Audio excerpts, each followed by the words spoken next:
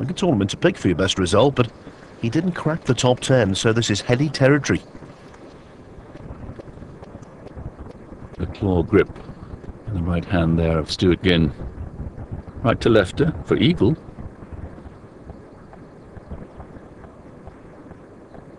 Very good positive attempt, missing on the pro side. So tap in birdie, and he moves smoothly to -2. Par, par, birdie, par. That's the journey that Costantino Rocca has made in this final round thus far. And attacking the pin on the 5th. 424 yards, but downhill, and so doesn't play that distance.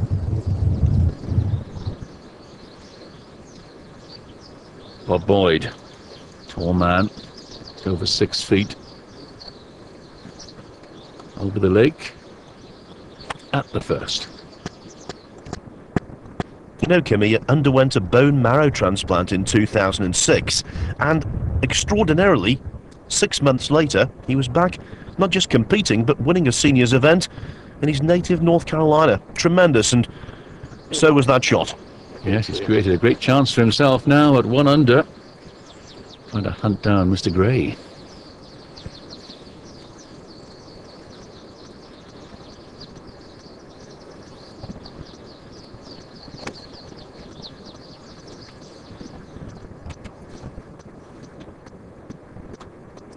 Now needs to chase. Doesn't quite get up the hill and therefore filter down towards the hole. Still though, a chip and a putt for a birdie. On the 5th. Fast downhill putt here for David Merriman. Level par for his round. Not anymore. He goes to +1.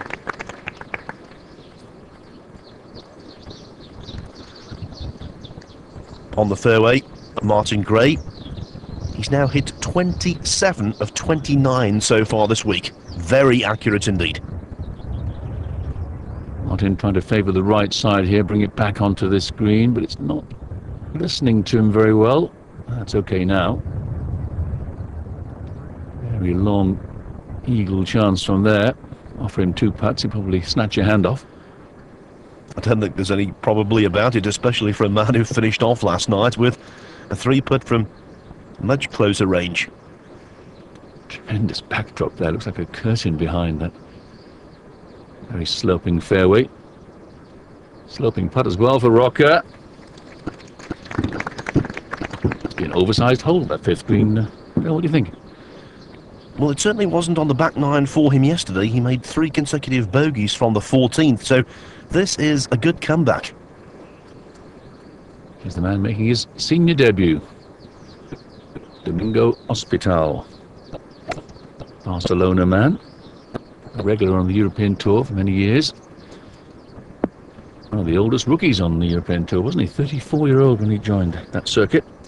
Yes, he had 3rd place finishes in the Catalan Open and also the Czech Open. So, a good pedigree. It's going well here too. 1 under, 1 behind this man. Bit handsy that one from Stuart Ginn. Usually produces a bit of a turnover shot here, but it's all right. Left edge.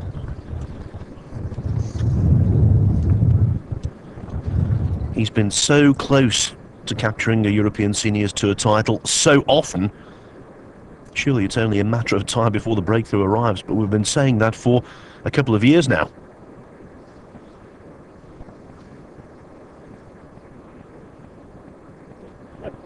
It was always going to be speedy from there, and look at that, the ball just rolls and rolls. At one point it looked as though it was going to be within 4 feet or so.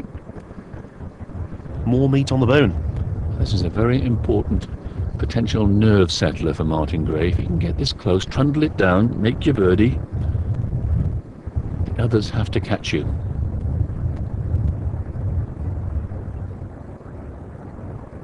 Mentally he'll be absolutely urging that one on, because that's a real knee knocker now.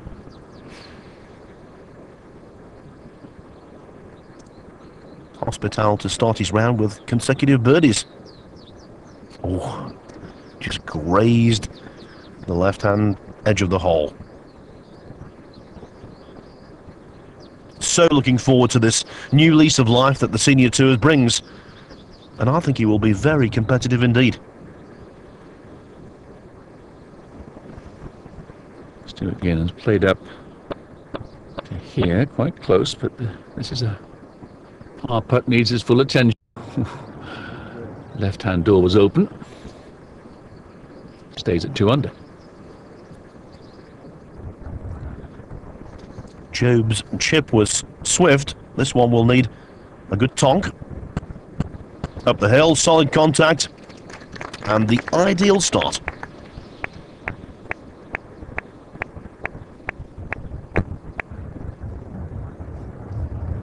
Right. Come on now, Martin. Slightly left to right. Opening birdie. Oh no. Oh, he hasn't dropped a shot. But it will feel like it. Yes, there have been 92 birdies on this first hole, collectively from the field this week. Gray has not contributed to that total. Now, can Boyd make the 9th eagle?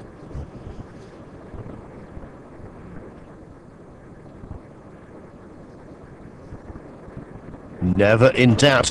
I described Job's start as ideal, but that was even more so, if you know what I mean. 1 hole played, and already Gray's 4-shot overnight lead has been eroded. Job and Boyd now trail by only 3, while Carbonetti and Ginn have also closed the gap between themselves and the leader of the inaugural Azores Senior Open. More from the Mid-Atlantic after these.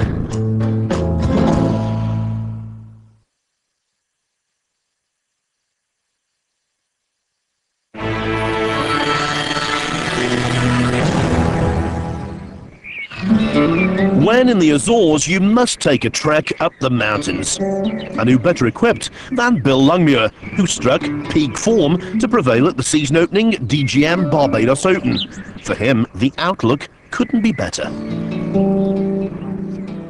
You know, I've not seen many views much better than that. And the sun's not out at the moment. It's a wee bit cloudy, but it's absolutely spectacular.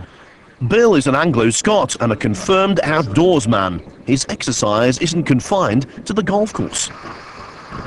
I'm a big fan of hiking, and I love when I'm in Scotland or Wales to go up in the mountains and have a walk and get the fresh air, and it clears the head a bit, especially when you've had a bad day on the golf course. There were quite a few of those in 2006 and for the first part of last year, as the former #2 on the European Seniors Tour, Order of Merit, stayed off the boil. I'd had sort of a season and a half in the doldrums, really, you know, from my experience on the Champions Tour.